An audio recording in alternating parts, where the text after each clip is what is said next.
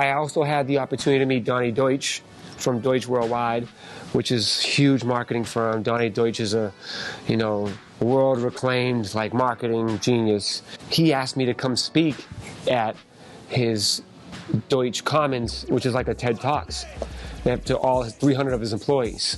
Like, what am I going to say to these people that like went to college, graduated with marketing degrees, do this for a living? What can I teach these people that they don't know already? Like, this is a kid that didn't even graduate high school. Going back to me not feeling like I'm worthy or I'm valuable or the value that I can, you know, add to people's lives. I'm sitting there preparing, I'm putting together like, you know, slides and what I'm going to talk about, you know, how to strategic partnerships and how to integrate music into marketing and in a cool way and how to put brands together with, trying to put all this, and I get there and I'm like about to shit my pants because all these people are sitting there waiting for me to come out. It's funny, I could perform in front of 20,000 people and be fine, but in front of 20 people, I can't do it. Which is why, by the way, another talent I have is fucking a comedian. I write the dopest fucking comedy, but I could never stand up and do it. I just can't do it. So I go up there and I talk, and I start to talk about, here's why I think marketing is going. Here's where I think it should be going. How, and then as I'm talking and I start getting into my, you know, Slumdog Millionaire? You know how like he knew the answers because of life? No school could ever fucking teach me what I know. No fucking class or lesson, none of that shit, dude.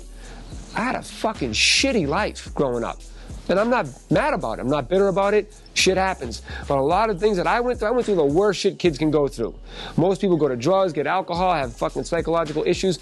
I don't, because I internalized it and realized that's life. There's nothing I can do to change it, and it's not my fault. So all I can do is realize that was a part of my life and realize there are people like that and try to understand what makes people like that and try to help them. So once I started talking like that, the 2 weeks of preparing went out the window. No one even cared about that. They wanted to understand me and how I think and how I got to where I got to in my career based off my life, not any lessons that were taught to me at school. Whenever I have the opportunity to speak to people that I might be able to help somebody, I try to take advantage of it. And this reminds me of something that I thought was pretty profound that I was able to do. Me and my father left when I was young. I resented him. And for many years, I would blame him for things. Until the day I realized, why did my father leave? What was wrong with him? Why did he not think he had the ability to take care of me? What mentally was going on in his life, or what happened to him prior to me? And that's what people don't do in life because they're so worried about themselves. Me, me, me, me. You did this to me, I'm hurting, listen to me, I need help, right? So when I realized the horrible things my father went through, which are worse than what I went through, and my shit sucked, I started feeling empathy for this guy.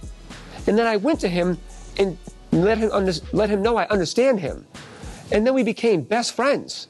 And now I have a best friend, but with a guy who made me. As opposed to holding on to, you fucking left, you were an alcoholic, you didn't fucking help mom, da-da-da-da-da. All these other things happened because you left. How do I win? I'll tell you how I won now. I understood how someone like him thinks, and I have a best friend. That's how you win. Well, I listened to the voice, man. It goes, what's up? I'm looking for Token. This is Mark Wahlberg. I got your number from Fred Durst. Don't give my number to nobody. Call me back.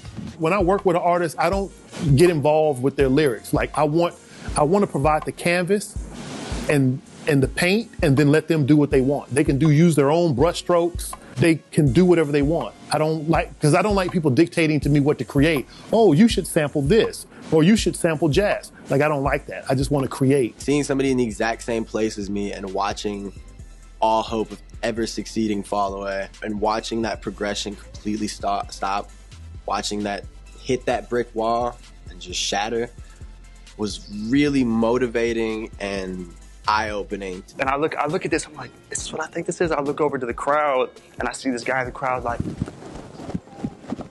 so I'm like, oh, this is ecstasy. What the fuck? Like, he was just making it rain, X pills. He's like, for you, for you.